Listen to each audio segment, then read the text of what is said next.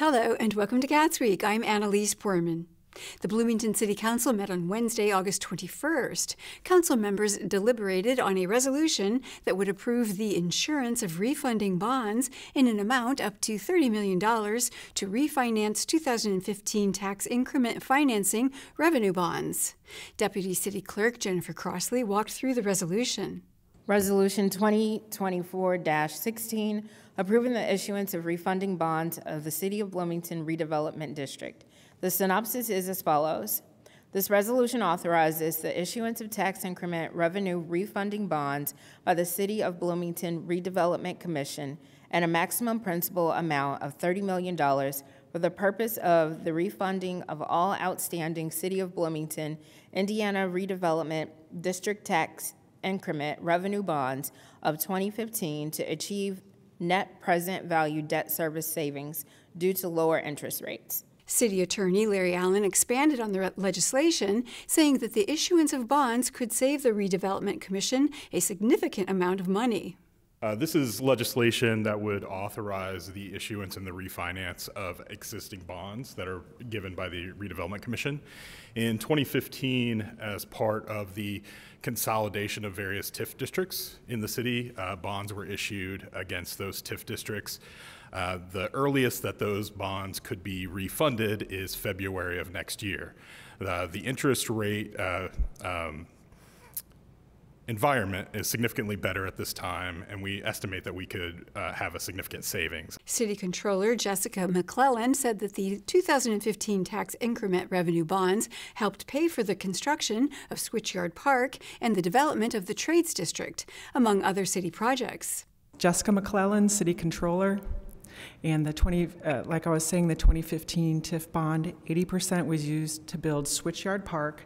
The other projects from that bond that came out of that bond, activating and developing the Trades District, renovating and expanding the animal shelter, and part of the large 17th Street project, including the multi-use path. Most of the 17th Street project expenses are labeled multi-use path for this TIF bond. So huge projects. There are other various smaller things in there, like the Allison Jukebox Center got an ADA renovation. The city purchased the land where Night Moves used to be, which is now going to be affordable housing. We're part of that deal, so those are the main uses that it was spent on. Councilmember Matt Flaherty added a final comment before voting on the resolution, saying that he's looking for more clarity on the policy.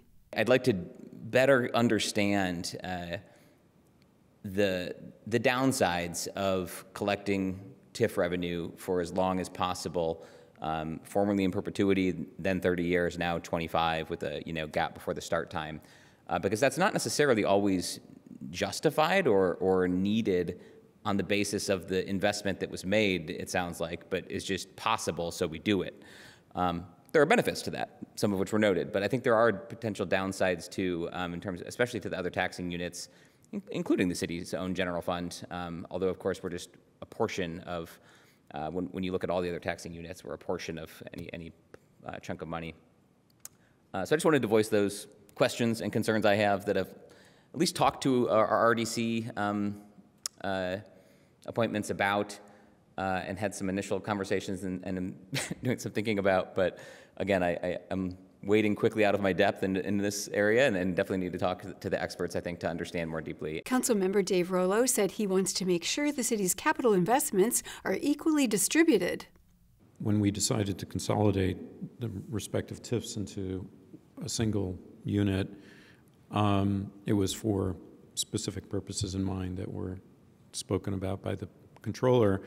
But it makes me wonder about whether taxes that were accrued in the various areas have been equally distributed in terms of their investment, and whether certain areas have gone lacking because we've been concentrating on certain capital investments and not others that we have competing ones. And it would be nice to have a discussion about that and have a visual to think about this in the future.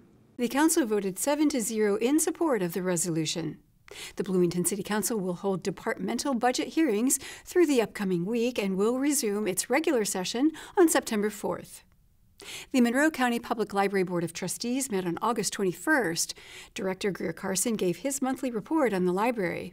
July saw an uptick in most of our patron visit, circulation, and program attendance numbers. That's not too surprising given that it was the height of summer reading, and we have an extensive catalog of programs, but it is worth noting.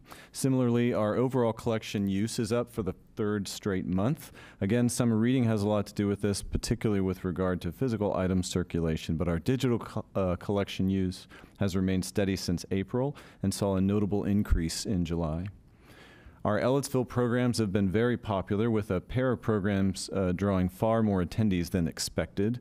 And the teen space saw an unusually high number of patrons for the summer months. Normally we see a little bit of a lull, so that was great.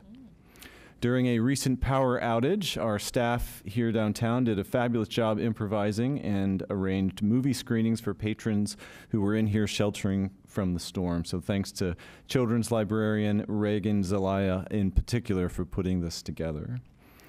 We have had such a strong show of support for our Southwest branch reopening. Patrons share their joy and appreciation on a daily basis. And once again, we thank them and everyone in the community for their patience and understanding as we work through this challenging time. We are still closing out some purchase orders with insurance for replacement furniture and some remaining punch list items related to floor and/or electrical fixes. And so we're still awaiting that final subrogation report, which can't come until we're done closing out all of those purchase orders. Board President Chris Harrison asked Carson about the work he'd been doing to change Indiana Code's definition of what a library is. Carson responded.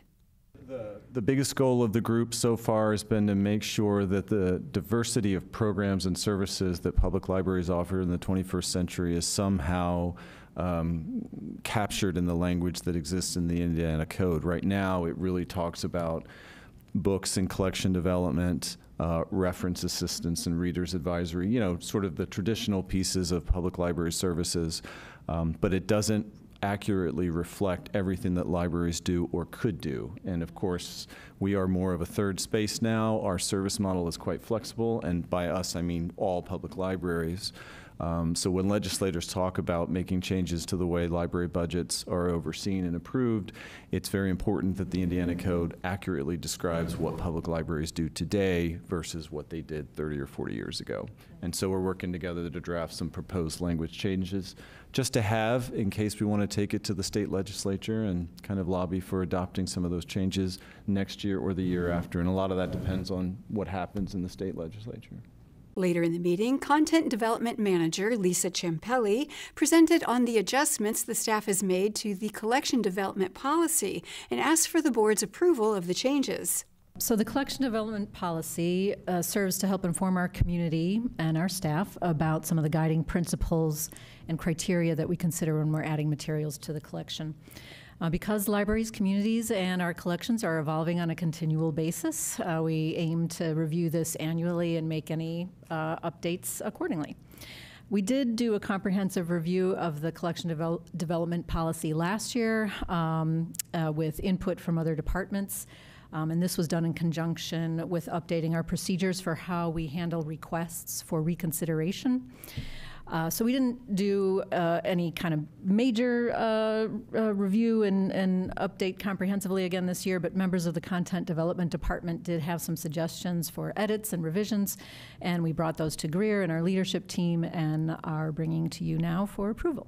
Ciampelli walked the board through some of the changes and explained the reasoning behind them.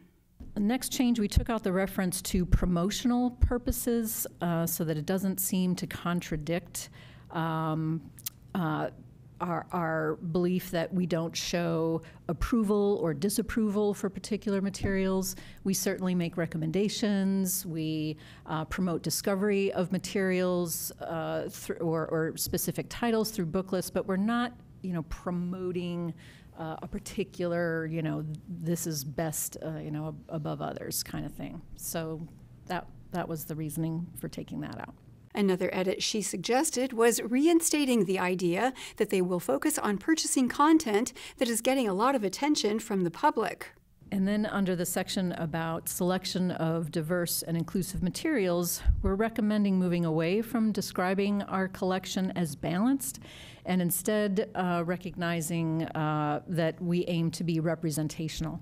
And this change was really kind of advised in part by a professor of library science. I can't remember exactly where she teaches now, but her name is Emily Knox, and she's an expert in intellectual freedom issues, and she was our keynote speaker at Staff Day last September. And you know, she just kind of pointed out that libraries aren't doing a one-for-one kind of, you know, a balance of I have this subject, I'm going to have that one, or I've got this viewpoint, I'm going to have the opposing viewpoint.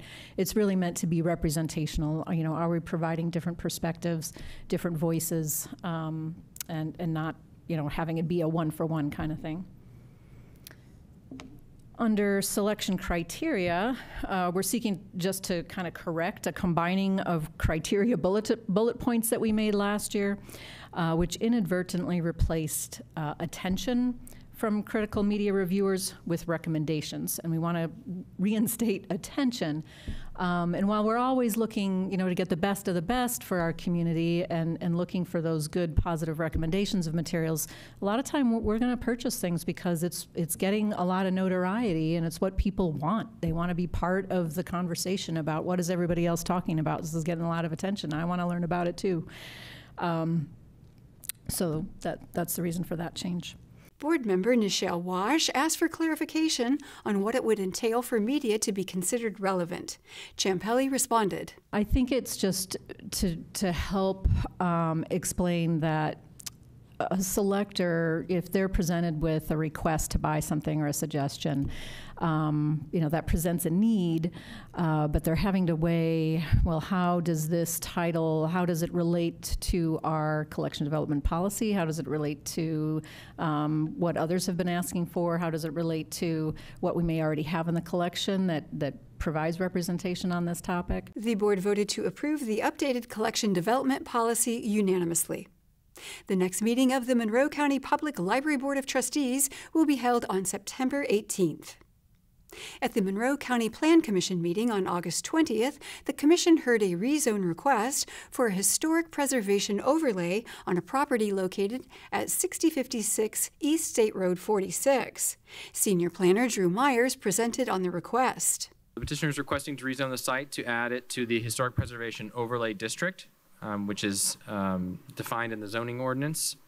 The most recent Indiana Historic Sites and Structures Inventory, or IHSSI County Survey for Monroe County, is available via the State Historic Architectural and Archaeological Research Database, also known as SHARD, which indicates that the property is rated as contributing. A C, or contributing, rating is given to any properties meeting the basic inventory criterion of being pre-1940, but that are not important enough to stand on their own as individually outstanding or notable.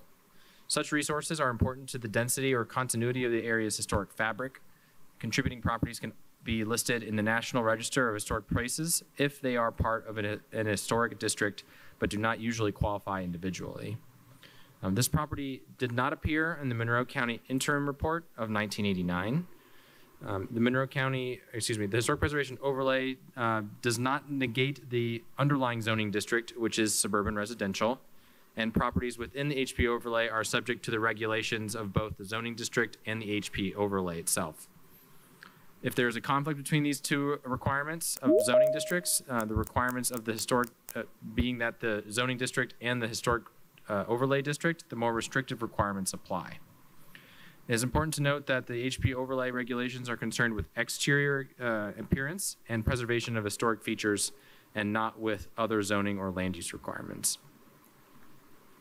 So this was heard by the Historic Preservation Board of Review a number of times, and the ultimate decision was to forward this with a positive recommendation to this body. And they cited two of the criteria that are from Chapter 810-3, which are on the screen now. Number one being an association with events that have made a significant contribution to the broad patterns of county history. And number three, the distinctive characteristics of a type, period, or method of construction. Myers gave the commission some history of the property, saying that it was a bed and breakfast back in 2000. The property was originally operated as a bed and breakfast called Southern Comfort Bed and Breakfast, and that started in 2000. The new property owners that are the petitioners for this case do not have any interest in pursuing the bed and breakfast use on the property. They are going to maintain it as a single-family residence. With the help of many different entities that are involved with historic research and historic preservation, the petitioners were able to provide a lot of information about the site, starting with that the original owner was William Gregg Allen, who served in Company 1 of the 38th Indiana Veteran Volunteer Infantry during the American Civil War. The petitioner also provided tax records, photos, and newspaper articles detailing the method of construction of the existing residence and its ties to Arbutus Hill due to its proximity of the area known for the arbutus flowers presence, or trailing arbutus. As I stated, the property did operate as a Southern Comfort Bed and Breakfast. That was in the year 2000. And also there is evidence of the property exhibiting architectural characteristics akin to the central passage / hall and parlor type architecture. And that was popular in the southern states and was around in the late 1800s. Myers said that the home meets architectural and historical criteria.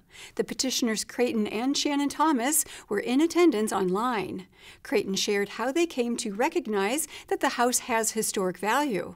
We bought the house because we just loved the house, and not really knowing anything much about, history of the home or who owned it, and just kind of one kind of foot in front of the other, we just start to discover things about the house that we think was unique and interesting, and it just took us down this road to where we are today. And it's just been a lot of fun and interesting, and we just really think that the house and the property and the story has just a lot of value for the Monroe County. Commission member Cheryl Munson thanked the petitioners for taking the initiative to preserve their historic property. I was on the Historic Preservation Board for 10 years, and we don't have lots of properties that have been brought forward by the owners. And I think you set a great example for others, and I hope your efforts will inspire others to bring forth their historic properties. The board voted to approve the historic preservation overlay unanimously. The second request that they heard was for a boat storage planned unit development at 8370 South State Road 46. Myers shared that the parcel of land is currently zoned Forest Reserve. He also shared background information on the petitioner's goal that the PUD allow them to build boat storage, residential homes, and an office. The petitioner is requesting to establish a planned unit development on the subject property.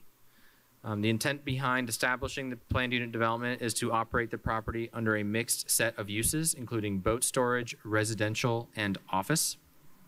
If the planned unit outline plan is approved by the county commissioners, the petitioner will be directed to submit a planned unit development plan. Myers shared that the Drainage Board was concerned about the potential for erosion and that staff members do not recommend the approval of the PUD request. The petitioner could petition for a rezone to the limited business zone to acquire the use of boat storage on the northern 4.0 acre parcel without the need for a PUD. The proposal for Area B does not align with the terms of the subdivision control ordinance, and the petitioner did not include language in the PUD outline plan that would otherwise deviate from those requirements of the subdivision control ordinance for a sliding scale or minor subdivision procedure. The petitioner could perform a by right subdivision through the sliding scale subdivision procedure on the southern 11.3 acre parcel without the need for a PUD. I will now take any questions. Commission member Margaret Clements said that she was in support of the request and that she thought the PUD was an intelligent approach to a complex property. I find it to be ecologically remediative, if that's a word. And I find it to be responsible in terms of your stewardship of the Forest Reserve classification. I find that the intensity of your request would be lower than which would be permitted by right. And so I am intending to vote in favor of this unless I'm persuaded else by my colleagues. If I'm wrong in some way, my tendency would be to vote for this with appreciation, frankly.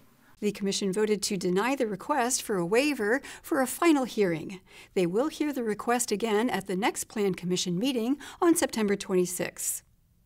At the Richland Bean Blossom School Board meeting on August 19th, the board held a public hearing on the 2024 General Obligation Bond Project. Superintendent Jerry Sanders explained what the GO bond funds would be used for.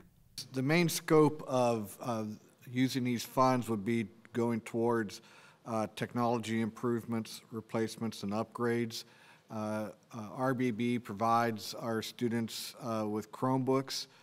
Grades 6 through 12 take those Chromebooks home, and so a good portion of these funds will go towards replacing student Chromebooks.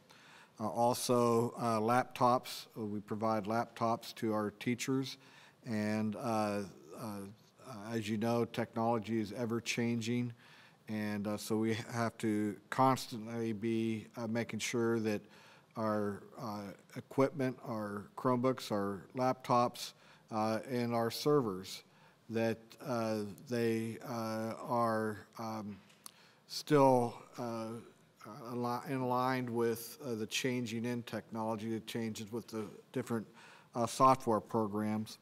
And so that would be the majority of the GO bonds. We would still have budgeted for just general improvements and renovations in all of our school facilities. Next, financial advisor Matt Shoemaker spoke on the bond and what that would look like for the taxpayer. This is where you guys currently stand as of today. Again, as a reminder, there's two different funds that go into your total tax rate. You have the debt service fund and the operations fund. The existing debt service, all of your bonds outstanding as of today, illustrated in the navy portion of this bar graph. The operations fund tax rate is illustrated by the lighter blue portion of this bar graph. As a reminder, current budget year, you guys are at $1.05 for your tax rate, which has gone down the last couple years. Moving forward, you can see you're set up to have a drop moving forward. That sets up the position that you're in today, that you can do additional projects. You can do it in a way that meets your tax rate goals. As we look at the next page, you have stated that you would like to drop the tax rate another penny in 2025.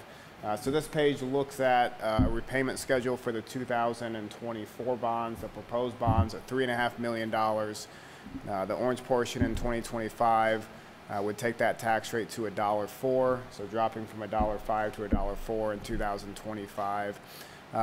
This will be a 2-year repayment. You can see there's a little bit out there in 2026, but in 26, as we talked about last time, you retain the flexibility to be able to do additional projects as early as next year if you have some, and hopefully do so continuing your tax rate goal. Later in the meeting, Sanders asked the board to approve a Regional Opportunity Initiatives grant agreement for a career coach. Sanders said he was excited about their model to help students grow from learners to earners. We're one of several counties that partners with ROI, and the whole basis of the program is to connect education with the business world, to be able to with that partnership, add to the community, the economy in that community. And so this is just another extension of that, which also aligns with the new diploma plan that DOE is presenting. This will actually put us out in front. We'll have opportunities to work with through this process, be able to work with the transition to this new diploma and the emphasis on careers. I like what it says. The initiative is going to be focusing on the model of learners to earners. Learners to earners. I think that's an awesome phrase. That will be able to work, participate in events that will help us to prepare for our 8th graders who will be transitioning to the new diploma. And also the career coach will work with our counselors as we make that transition. We'll work with local employers and just help the whole process get off to a successful start. This grant ends or expires December 2025. So the position is one that we hope ROI will continue to get additional funding from the Indiana Commission for Higher Education that'll fund this position past December of 2025. But the bottom line is this position, the career coach, will help us get off to a great start, an informed start to the new diploma plan. The board voted unanimously to approve the grant for a career coach. The next Richland Bean Blossom School Board meeting will be held on September 16th. And that is all for Cats Week. Thank you for joining us. For Cats and WFHB, I'm Annalise Poorman. Thank